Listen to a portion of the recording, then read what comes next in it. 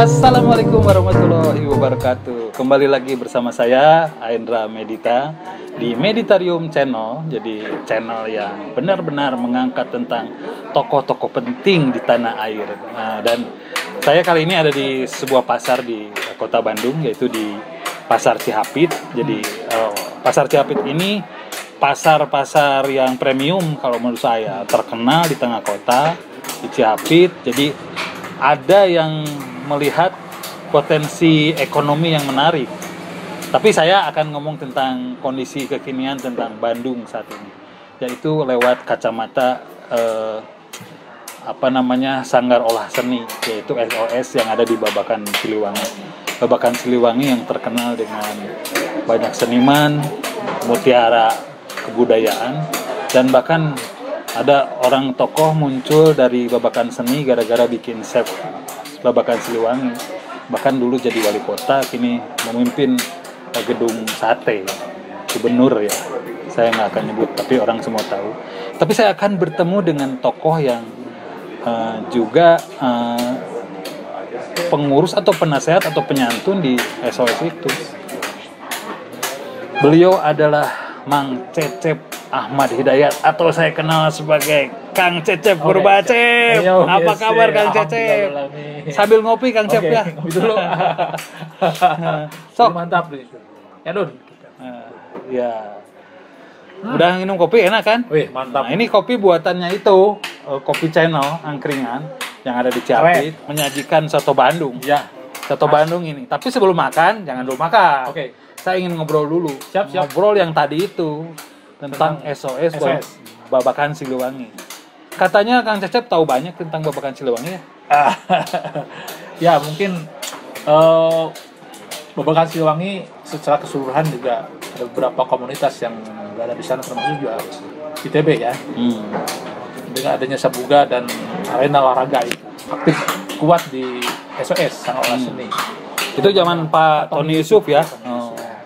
Itu seniman senior itu. Ya. Raden Tony Yusuf kalau salah. Betul. Di beliau itu memberikan saya, selain saya berkarya berlatih, tapi juga saya sempat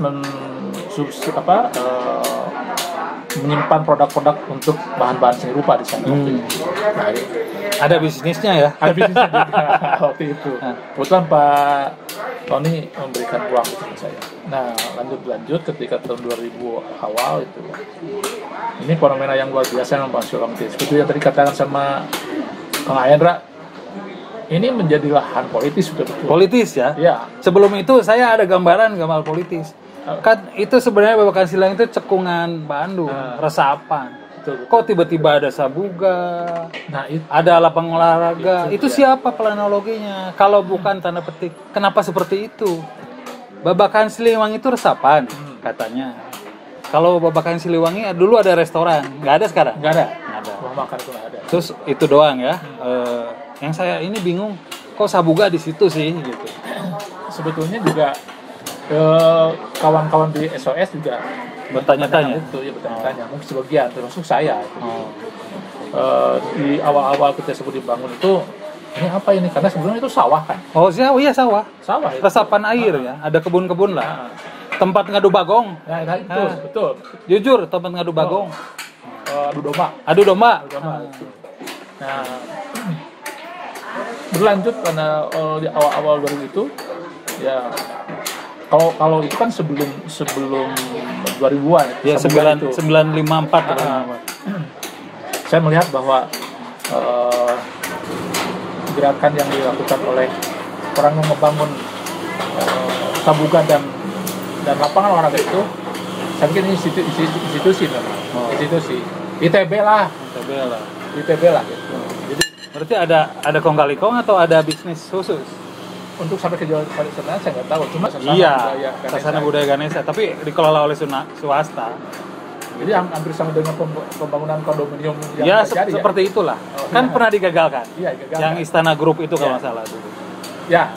Ya itu saya nggak tahu. Karena tidak mengganggu SOS.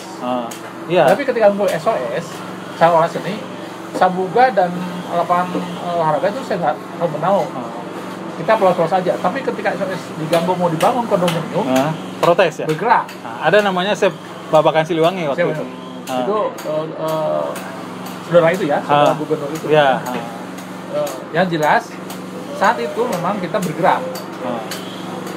Dari kawan-kawan berupa ITB, alumninya, kawan-kawan bersatu, terus wartawan. Dalam jangka 3 bulan kita tidak bisa bergerak apa-apa. Karena DPRD sudah punya perjanjian. Jadi kan waktu perencanaan pembangunan apartemen itu tahun 2003 awal rame. Ketika Pak Tony Yusuf almarhum langsung rame. Itu pihak investor PT EGI itu di sana grup itu. Ya jelas lah pasti atas persetujuan DPRD dan wali kota. Wali kota itu Atarmana. Atarma sampai ke daerah Rosada kayaknya.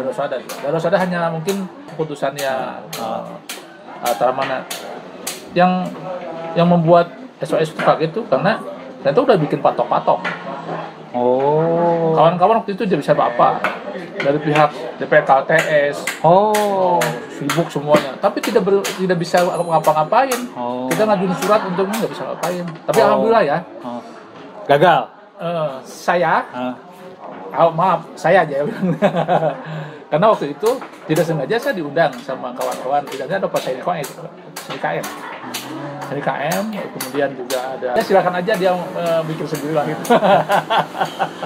Ya oke, menarik sampai di sana udah selesai, terus ada yang jadi wali kota baru, BABAKAN SILIWANGI dibangun pengurusannya. Lalu katanya kemarin mau ada bantuan, terus hari ini ada yang datang ke sana, itu siapa itu? Atau kemarin ya? Kemarin. Menjanjikan. Tapi sedikit yang tadi saya sampaikan sedikit.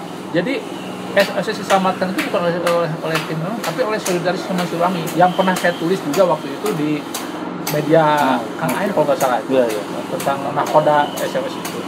Dan semua tidak bisa, tapi alhamdulillah dengan dukungannya Seni UKM, kemudian juga Aceh Bimbo, Hari Rusli almarhum juga, termasuk juga Dul Sumbang dan kawan-kawan seniman Bandung. Akhirnya kami dipanggil oleh DPRD. Disitulah DPRD Jawa Barat. Kota Bandung. Kota Bandung. Digagalkan lah proyek itu. Dipending lah itu. Dan alhamdulillah sampai sekarang kan selamat. Tidak jadi belum kondominium. Tapi wali kotanya Daerah Rosada kalau. Daerah Rosada. Ketua sekarang tuh mencoba untuk cari keluar. Ketuanya siapa sekarang? Susantono. Tono. Ya. Seniman juga ya? Seniman juga dia. Ya muda, semangat dan luar biasa lah. Saya suka dengan dia. Cuma ada hal yang lain mungkin belum tidak disadari. Mungkin ya, ini hanya mungkin saya menangkap hanya kekhawatiran saja bahwa apa yang didapatkan hari ini bantuan itu saya harapkan jangan sampai dia saja, tapi harus dikritisi kemungkinan ke depannya gitu. Dan harus tahu dari mana itu anggaran. Apa RPBD atau dana CSR, itu bahaya itu. Kalau saya tangkap memang itu bantuan itu dari beberapa rekan-rekan seniman yang sudah jadi, tapi yang paling besar memang dari Ridwan Kamil. Pribadi. Saya nggak tahu, yang jelas mana ada gubernur mau paling kecuali dana anggaran 100 juta. 100 juta jumlahnya. Sudah akan real nggak itu? Kapan diserahin? Sudah diserahin. Dibangun itu. Udah diserahin. Makanya kemarin beliau datang untuk melihat proyek pembangunannya. Hasilnya seperti itu. Oh, ya terima kasih dong ya. Terima kasih. Alhamdulillah ada yang Walaupun nyumbang. mungkin saya secara pribadi sebagai orang SOS yang pernah juga ikut terlibat memperjuangkan, mempertanyakan bentuk fisik yang dibangun di sana, karena melihatnya jomplang gitu. Ya. Satu itu, kedua nanti kalau udah selesai ada tulisan nggak terima kasih kepada siapa? Nah, saya tahu itu. Oke, Kang Cecep, enak banget Kang Cecep tahu tentang SOS Babakan Siliwangi. Karena ada sumbangan 100 juta, Kang Cecep cuma mempertanyakan kenapa pembangunannya cuma 100 juta dan jomplang. Sementara bentuk ya, fasilitas lainnya yang atau infrastrukturnya akan lebih baik kalau misalnya secara general ya, integrated. Jadi kawasan budaya Babakan Siliwangi, sanggar olah seni atau lainnya, di sampingnya ada sanggar mitra kalau salah, itu lebih bagus gitu, dihias dengan bagus. Karena Bandung ini dikenal sebagai seni budaya yang tinggi, apalagi ada di lembah Babakan Siliwangi. Mudah-mudahan ini terwujud dengan baik, tapi yang jelas saya berpesan kepada para birokrat sejati yang sedang berkuasa, semoga saja transparansi anggaran atau apapun tentang kebudayaan harus terbuka lebar dan disampaikan secara terbuka. Terima kasih Kang Cecep. Kang Cecep mau closing statement. Gini, saya berharap sanggar olah seni itu SOS itu menjadi situs yang dipertahankan di sana. Nah, karena ada kekhawatiran itu nanti akan dikelola oleh satu institusi tertentu, sehingga swasta atau mungkin institusi yang berada di wilayah kekuasaan tertentu lah. Saya harapkan SOS tetap menjadi situs di sini yang dipertahankan, karena disitulah sebetulnya lahan yang betul-betul legal. Yang lain itu sewa. Ya, tapi kalau SOS itu hibah dari wali kota, tanahnya jelas untuk SOS. Ada surat resminya. Itu ada. Zaman siapa itu? Hah? Zaman siapa? Dari awal-awal. Wali kota siapa? Husein. Oh, Husein. Oke. Nanti saya bikin tulisannya nanti. Oke, terima kasih, penyampaiannya sangat lengkap. Jadi saya ucapkan terima kasih pada sumber kali ini, walaupun sambil makan nih Kang Cecep, nanti makan soto Bandung ya. Sampai berjumpa dengan narasumber saya selanjutnya di Meditarium Channel. Wassalamualaikum warahmatullahi wabarakatuh. Ayo makan. Soto Bandung juara. Makan dulu Kang Cecep.